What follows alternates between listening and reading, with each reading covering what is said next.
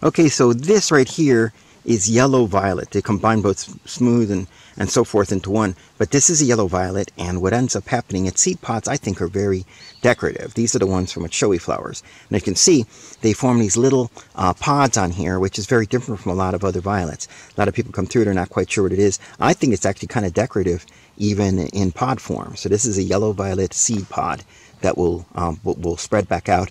The seeds inside there, yes, they're viable, and of course they are. The ants love them. It's a myrmecoccus plant, so the ants are tempted to take the seeds out of there and move them into their own area.